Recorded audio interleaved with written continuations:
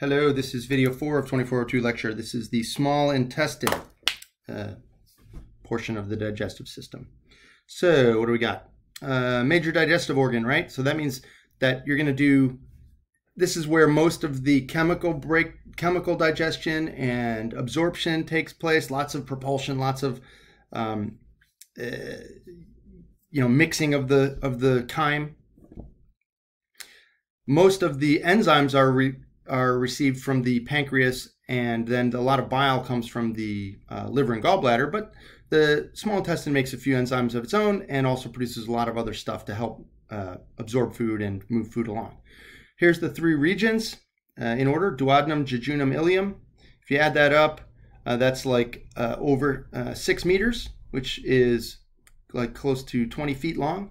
So it's a really long tube that starts after your stomach and ends right before your large intestine. So the pyloric sphincter of the stomach is kind of the opening entrance door, and then the ileocecal sphincter is the exit door.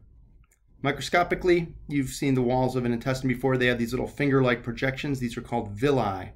So this is a villus. The microvilli, you can see this little zoom in right there. The microvilli are little extensions, cytoplasmic extensions of the cells themselves, the epithelial cells, these simple cuboidal epithelium, if you remember, that make up the wall of the intestine. So both of them are for increasing surface area. The more surface area you have, the more of stuff you can absorb and secrete. Intestinal crypts are these little depressions in, it's kind of like a reverse villus, right? Kind of like a little pit into the mucosa and submucosa. Cells that are in there are listed here. Let's see what we got. Anything interesting? Easy for me to say. Enteroendocrine cells produce that enteropeptidase, if you remember that stuff right there. There's cells called Paneth cells, which are going to be, they produce an antimicrobial enzyme, and stem cells, which lie deep. These stem cells are going to conduct this rapid mitosis to form lots of the other cells that make up the small intestine surface, because it's a kind of a rough environment. You got to have a massive production of replacements.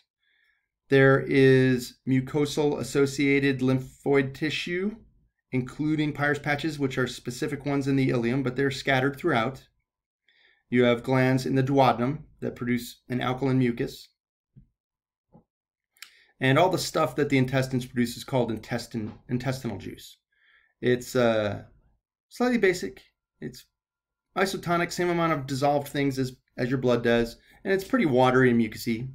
Doesn't do a whole lot of specific digestive jobs. I should strike that. Doesn't do a lot of enzymatic jobs. Its whole job is digestion. All right, what occurs? Well, you get bile and some enzymes from the liver and pancreas, as I mentioned. The stuff that comes in is called chyme, and it comes in little squirts. 3 milliliters. I don't think I've written that anywhere, but it's tiny little squirts. Very hypertonic, so you want, if you dumped too much in there, you'd have some massive water balance problems. So you only have to secrete it into the intestine in very small amounts, so you can kind of extract what you need. Segmentation is the breaking up of the food, of the chyme, I should say. Peristalsis is the continuous movement along. Ileocecal sphincter.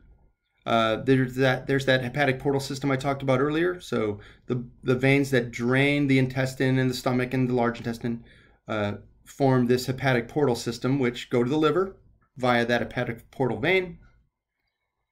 If you remember from the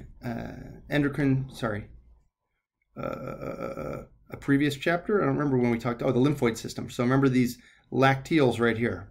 So these lacteals, the green thing in the middle, these lacteals are extensions of the lymphatic system, whose job it is to absorb lipids right here. So the other nutrients go directly into the bloodstream and go to the hepatic portal system.